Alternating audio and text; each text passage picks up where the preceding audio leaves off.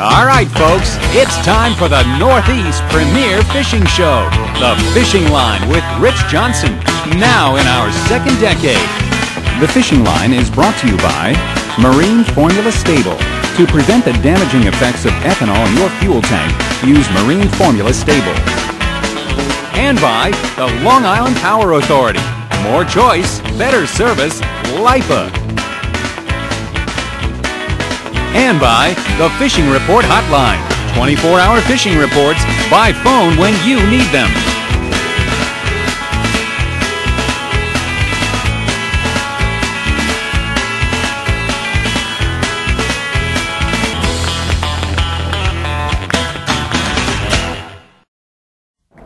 Oh, fish on, here we go. Hey folks, when I'm not out here doing the Fishing Line television show, guess what I'm doing? I'm on WGBB 1240 AM bringing you the Fishing Line radio show every Saturday afternoon with up-to-the-minute fishing reports throughout the show, weekly guest experts sharing their tips and secrets, and we take your phone calls live on the air. If you want to know where the fish are, not where they were, join me every Saturday afternoon at 4 p.m. on WGBB 1240 AM radio for the Fishing Line. This is Ed's boat. It costs big bucks. Yeah. This is new Marine Formula Stay-Bill ethanol treatment. It costs a few bucks. When Ed fuels up, he doesn't add new Marine Formula Stay-Bill. Nah. Too bad, because the ethanol in his fuel caused engine deposits and corrosion. Now it won't start, and repairs are big bucks. Poor Ed. Marine Formula Stay-Bill would prevent that, with twice the corrosion protection, 4 times the cleaners. Now when you fill up and when you store, start with Stay-Bill. Hey anglers, before you can yell fish on, you need to gear up to catch that big one. It's the 4th annual Toyota Saltwater Fishing Expo, featuring the entire world of saltwater angling. Aisle after aisle of saltwater tackle displays, charter boat captains in the 2009 boats. Learn from the pros with free fishing seminars. Don't miss TV star Jose Wehebe, the Spanish Fly. Plus, Cooking the Catch seminars with David Pops Mash. See the entire line of 2009 Toyota trucks. It's all here for the saltwater angler at the Toyota Saltwater Fishing Expo, March 20th to the 22nd at the Garden City Exhibit Center in Somerset, New Jersey. Don't miss it! Hey fishermen! For the most comprehensive reports and fishing information on the internet, log on to www.thefishingline.com. Thefishingline.com has fishing reports for boats, surf, freshwater, or party and charter boats for Long Island's tri-state area. Now you can listen to the Fishing Line radio show live on the web, Saturdays at 4 p.m. or see video clips of the TV show. Know where they are, not where they were, with thefishingline.com. What you need to know in fishing, it's www.thefishingline.com. Hi folks, and welcome to this week's show as we battle a little case of laryngitis. With so many ways to catch fluke, and with so many shorts around, today's fluke special will take us through the season with techniques and tactics for catching larger fluke. First up is ocean fluking. Here we like to use large strip baits, and bluefish make some of the best baits for jumbo fluke. Taking a small 1 to 2 pound bluefish, we fillet the fish as we would for the table. We then take the fillet and cut it into 3 separate strips, forking the tail of each one. My favorite piece is the belly strip because it's the thinnest, it swims better, and the silver flash of the belly is the big draw. The key here is to place the hook through the bait only once. If you do it twice, it'll spin. And make sure you go through the flesh side first, it'll stay on the hook better. And don't overlook hard jigging the bait off the bottom as you would a diamond jig. These big fluke will come right off the bottom and take that bait real hard. Oh, there he is. There he is on the jig. He's not a 5-pounder, but he's a decent fish. Nice job. Once again, just slow, steady pressure. If he wants to go, let him make a run. But there's no reason to pump up and reel down when you're fluke fishing. Let me know when you got color, Mark. Yeah, the breeze really picked up in here. What a spring. Wind and rain. He's turning into a nicer fish. I don't want to jinx myself, but he's a nicer fish. Just watch that one rod, please. So, yeah, okay. Let's see if you can steer him back to your left a little bit more. Keep him away from the other line. Nice fish. Nice fish. That's what we're looking for, son, right over the top. There he is. There's our fish. A big strip bait. There we go. There's our nice That's fluke. a 5-pound fish. Oh, yeah. Woo!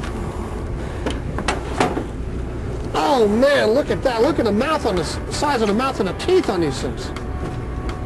That is amazing on a big strip bait. Now, that's what I call some hot fluking.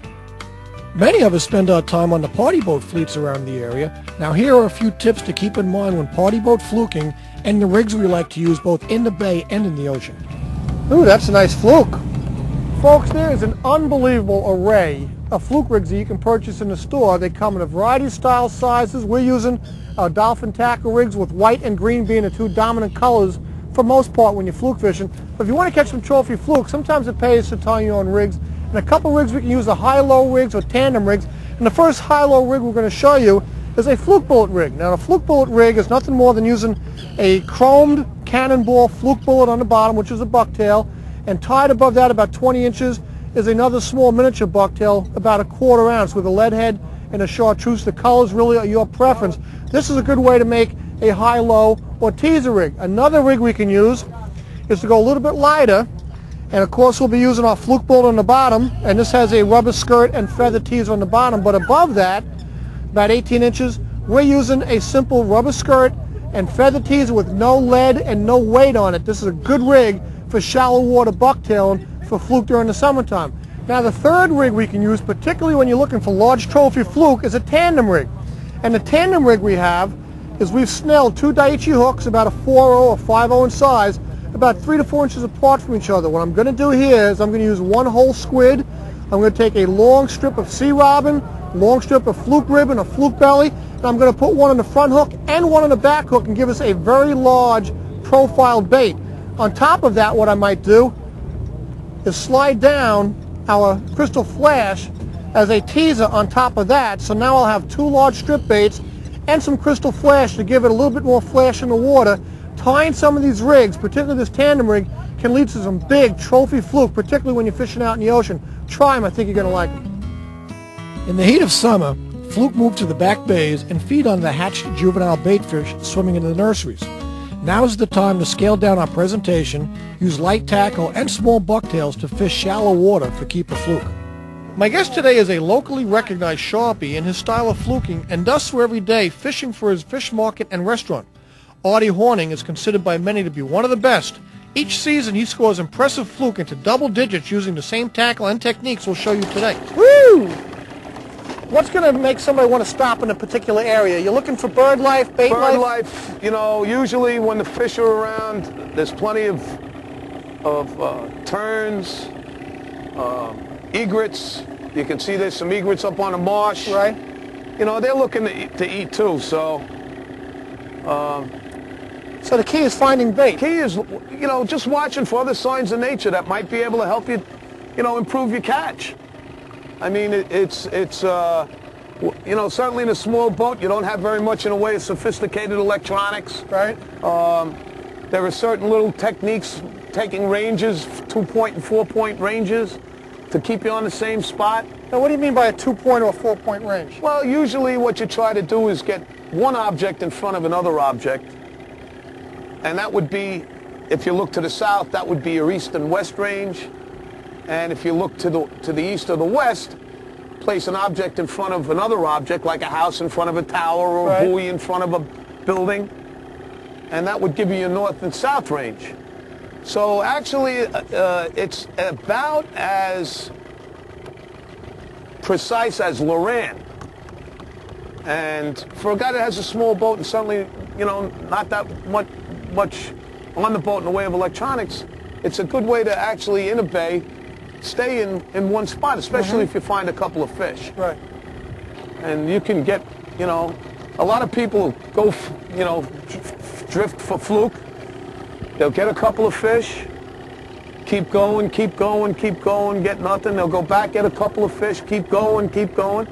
When actually the fish, there can be 50 or 100 fish in a 20 or 30 yard range on the bottom, you know?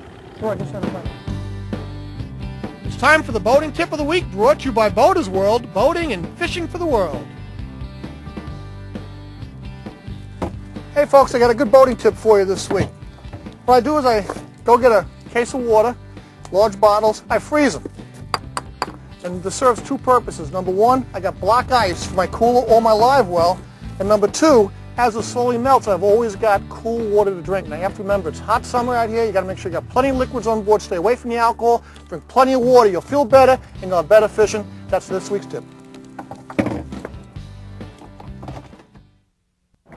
Oh, fish on, here we go. Hey folks, when I'm not out here doing the Fishing Line television show, guess what I'm doing? I'm on WGBB 1240 AM bringing you the Fishing Line radio show every Saturday afternoon with up-to-the-minute fishing reports throughout the show, weekly guest experts sharing their tips and secrets, and we take your phone calls live on the air. If you want to know where the fish are, not where they were, join me every Saturday afternoon at 4 p.m. on WGBB 1240 AM radio for the Fishing Line. This is Ed's boat. It costs big bucks. Yeah. This is new Marine Formula Stay-Bill ethanol treatment. It costs a few bucks. When Ed fuels up, he doesn't add new Marine Formula Stay-Bill. Nah. Too bad, because the ethanol in his fuel caused engine deposits and corrosion.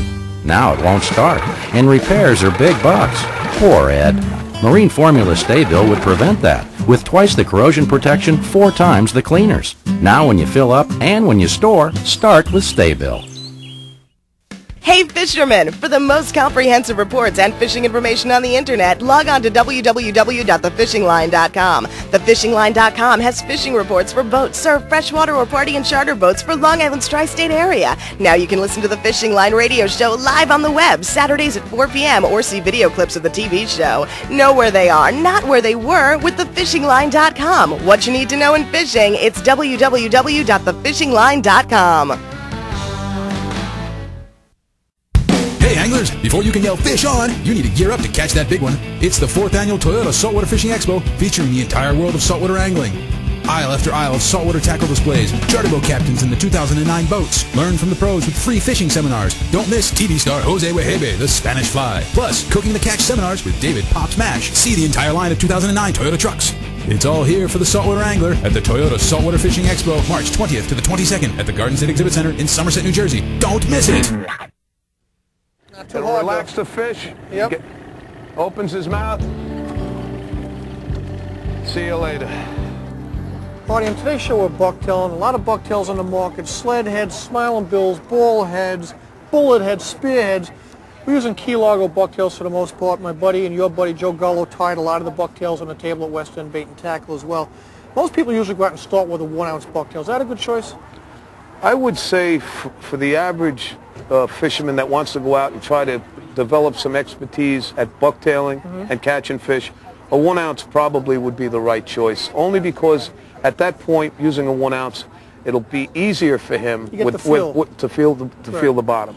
The bucktail has got to be on the bottom in order to catch a fluke. So they might want to start using 8 or 10 pound tests using a 1-ounce bucktail and graduate down to half ounce or even 1/4 ounce depending on what the wind and tide conditions are. Now, do you have a preference in color or shaped head on these bucktails, Artie? Right now, it seems to me, I'm not sure if the shape of the head is that important, but the color pink has been working the best.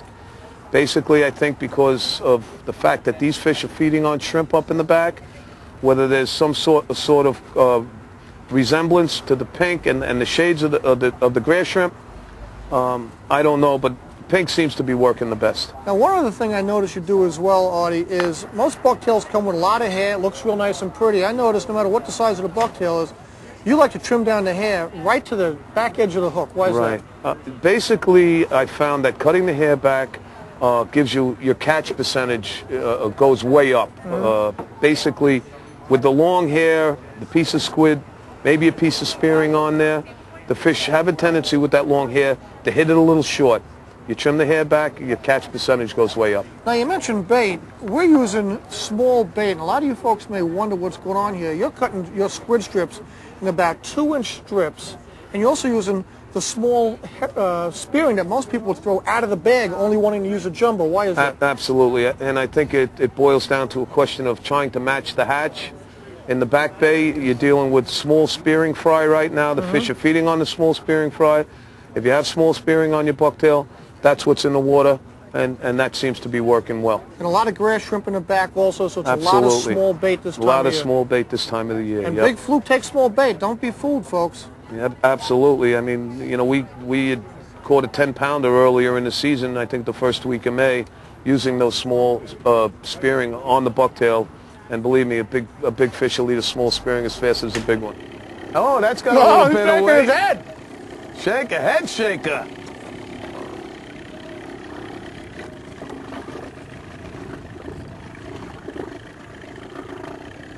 Oh, son, get the net. Get the net, Artie. Por favor. Nice fish. That's a keeper right there. Nice fish. That looks like 17. Yep.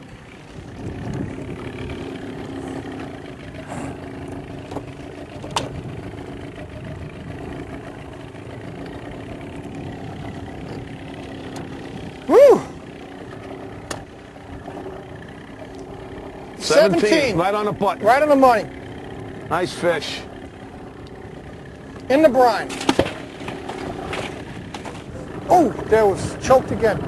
Artie, we got typical southwest afternoon wind in the summertime.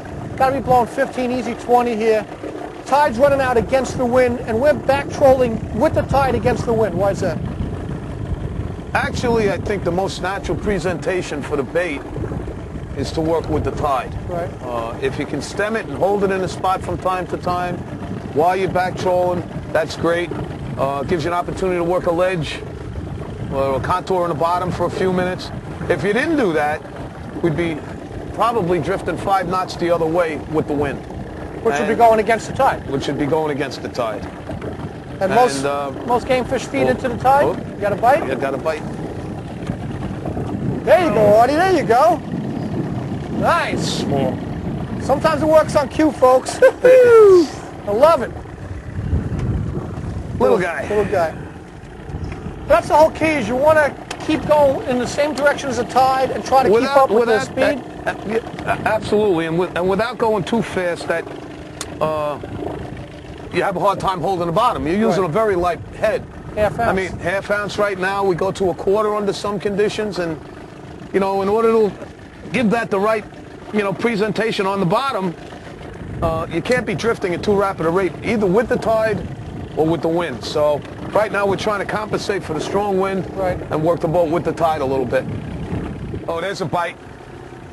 Oh, Artie's starting to steal, Nice baby. fish. Oh, nice fish. I got the net duty. How do you want to play these fish when you bring them? Oh, nice. How do you want to play these fish, Artie? Nice and easy. Don't horse them. Oh, this is a decent fish. There you go. There you go. That's another nice keeper. Fish. That's 17. That's a good one. Yep. That's a good one. There we go. Nice fish there. Oh, that's thick. That's That's a heavy 2.5 fish. pounds. Easy. 2.5 pounds. Man, oh man, that's a nice fish there, Artie. That is almost 18 inches. About 17 3/4. Look at that. Nice fish. Fat. Look how thick that Shrimp is. fed. They taste better after eating grass shrimp? Oh, shrimp fed Fluke. Doesn't get any better than that. There we go. Nice. Right in the brine. Oh, fish on. Here we go. Hey, folks, when I'm not out here doing the Fishing Line television show, guess what I'm doing? I'm on WGBB 1240 AM bringing you the Fishing Line radio show every Saturday afternoon with up-to-the-minute fishing reports throughout the show, weekly guest experts sharing their tips and secrets, and we take your phone calls live on the air.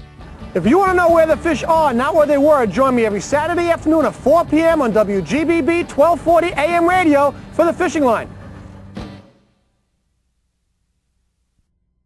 This is Ed's boat. It costs big bucks. Yeah. This is new Marine Formula Stay-Bill ethanol treatment. It costs a few bucks. When Ed fuels up, he doesn't add new Marine Formula Stay-Bill. Nah. Too bad, because the ethanol in his fuel caused engine deposits and corrosion. Now it won't start, and repairs are big bucks. Poor Ed. Marine Formula Stay-Bill would prevent that, with twice the corrosion protection, 4 times the cleaners. Now when you fill up and when you store, start with Stay-Bill. Hey fishermen! For the most comprehensive reports and fishing information on the internet, log on to www.thefishingline.com. Thefishingline.com has fishing reports for boats, surf, freshwater, or party and charter boats for Long Island's tri-state area. Now you can listen to the Fishing Line radio show live on the web, Saturdays at 4 p.m. or see video clips of the TV show. Know where they are, not where they were, with thefishingline.com. What you need to know in fishing, it's www.thefishingline.com. As summer turns to early fall and children prepare for a return to school, snappers run through our bays and inlets, and that's the time we go to live bait presentations for trophy fluke using baby bunker or live snappers. That one's just about borderline size. We're looking for the smallest snappers we can. We've only culled through them, but we're trying to get the small size snappers. Get that out, put them right in the live well. That's not a bad size. I think he'll be all right. Right in the live well he goes. We're working this little school in here, see if we can get a couple more. Oh, here we go, here you go. Come on, nice and easy. Get them going in the direction you want to get them, and then you lift them right in the boat. That's what we're looking for. That's a nice size snapper. That's perfect for fluke. Go get our allotted 10. Nice little half a hand size. In the live well he goes.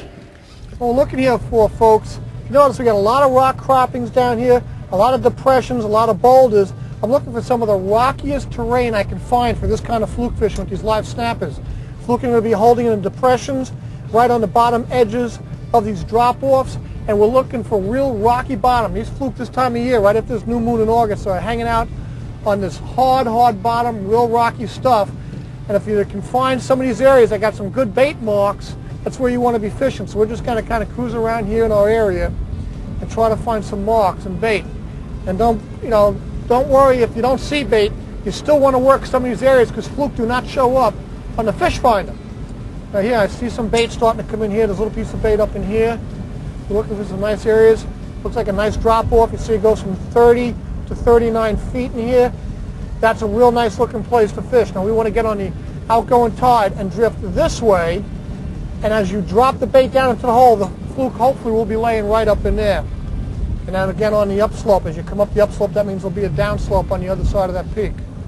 But that's what you're looking for. You're looking for hard, rocky bottoms, using live snappers, and if you can find bait on them, you're halfway home.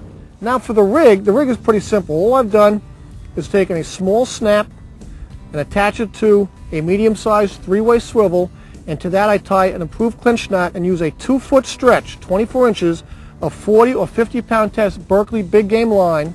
And that's all you need. Surprising, but that's all you need is 2 feet of line to be successful in this. And with that, I'm tying an improved clinch knot to my number 2 Daiichi hook. And you say, why a treble hook? Remember, you may only get 3 or 4 bites a day. You want a hook that's going to stick them and stick them every time. That's why I use the Daiichi treble hook. Follow this little tackle segment. You're going to put more big fluke in the boat. It's time for the boating tip of the week, brought to you by Boaters World, boating and fishing for the world. You know, folks, catching big fish relies on knowing the speed of your drift, particularly in this fluke fishing. And every time I go up and start a new drift, I reset the Loran. Why? Because the Loran is going to pick up the speed you're moving to get to the start of the new drift. And if you don't reset the Loran, by the time you figure out what the speed of your drift actually is, you could be at the end of the drift, or the drift could be over, and you won't even know how fast your boat is going. Remember, slow drifts for big fluke, reset the Loran every time you start a new drift. Now, when it comes to hooking the live snappers on your treble hooks, you just want to go in here, you want to get a bait out of the live well. Oh, he got me. And what I want to do is you want to go through the nostril with the treble hook. And what I'm going to do is I'm going to find a nostril. I'm going to come right in like that. I'm going to push through and a little bit down, not a lot down because you don't want to go into the head. I'm going to go through the nostril. I'm going to come out the other nostril just like that. And once I do that, all I'm going to do is kind of hold them. You don't want to let them flop around hanging from the hook because he'll bounce himself off. I'm just going to take him. I'm going to drop him right in the water. And there he is swimming. He's swimming like a wild man on the rig. There he is. That's what you want. You want that kind of action. I'm just going to put the reel in free spool. I'm going to put it down the bottom. I got to stand up. I don't like sitting down when I'm fishing, so I want to stand up. And now, just a matter of holding on and watch what happens. Oh, wow, he slammed that one. Woo! Man, oh man, it feels like a nice fish. Always easy. Always bring him up nice and easy. We moved him about 22 foot of water off this rock pile here. Always nice and easy. Just slow, steady pressure. When you're doing this kind of fishing, folks, you don't really have to set the hook. You just let him set the hook himself and bring up slow. Now, oh, wow! Man, oh man! Net head first. Bring him in. Wow, that's what you're talking about. Woo! Oh man, that's a 5-6 pound fish. Look at that. Man, oh man, is my other rod going off? I don't think so, no. Look at that. That is a nice fish, folks. That's 5-6 pounds. Now we just caught the fish. We're coming up here to do that drift again. And what we're doing now is, besides using the live snappers, we're looking for little schools of bait being chased by snappers. And even though big fluke are lazy in nature, they're still predatory, which is why we're using the snappers. I want to show you folks something here too at home. Let me come around here. If you'll notice, this fish is full of spots. I keep saying rocks and fish the hard bottom rocky areas this time of the season, but if you notice, he's got the large blotches on his back, along with some of the whitest spots along the edges and on his fins. And if you really look at his tail, you can really see some nice spots on his tail. They're camouflaging themselves on the rocky bottom, and that's why we want to keep our drift nice and slow, because they're lazy fish. You may see bait being sprayed, and some of the smaller snappers and some of the smaller fluke chasing them, but big fluke are lazy. I also want to show you just why we're using snappers, and a lot of you folks may underestimate just how predatory in nature this fish really is. If you come in here and look at the size of these teeth in the mouth of this fluke, let me just pull this back and you can see those are some gigantic choppers, and they're very, very sharp teeth. You have to keep your hands away from there. And this fish can really open up his mouth wider than I have it here, and it can really just suck down these snappers without any kind of a problem. Now this is a nice 5.5, 6 pound fish, but don't underestimate just how vicious a predator they are. But at the same time, remember, the larger fish do become very lazy, and we want to drift real nice and slow, deep water, good hard rocky bottom, and live snappers. Let's go rig up, get ready, maybe we can do this again. There's a thump, there's a thump. Ooh, what do we got? Oh, I hope it's not, he's feeling like another stargazer, but we'll see here. Oh yeah, he's thumping now. Oh yeah, it feels nice. Oh yeah, where's the net? Where's the net? Where's the net? Oh yeah, that's what we're talking about, baby. That's what we're talking about. That is a nice fluke. Put the net in, bring him head first. Oh, I missed him, come on. Come on, baby, come back up. Nice and easy. I want to bring him head first into the net. Holy sh! Woo! He's still going, still running. Uh-oh, come on. Come on, one for Papa, come on. Come on. Oh yeah. You don't even get that many chances at it.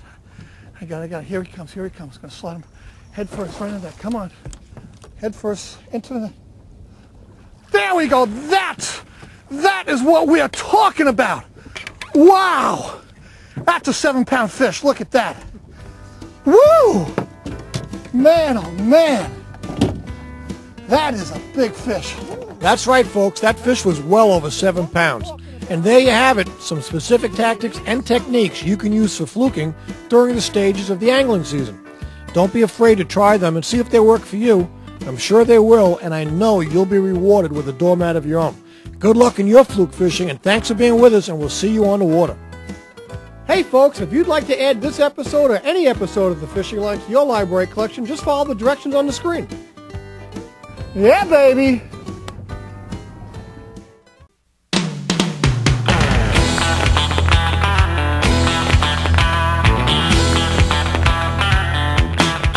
The Fishing Line with Rich Johnson was brought to you by Marine Formula Stable. To prevent the damaging effects of ethanol in your fuel tank, use Marine Formula Stable. And by the Long Island Power Authority. More choice, better service, LIPA.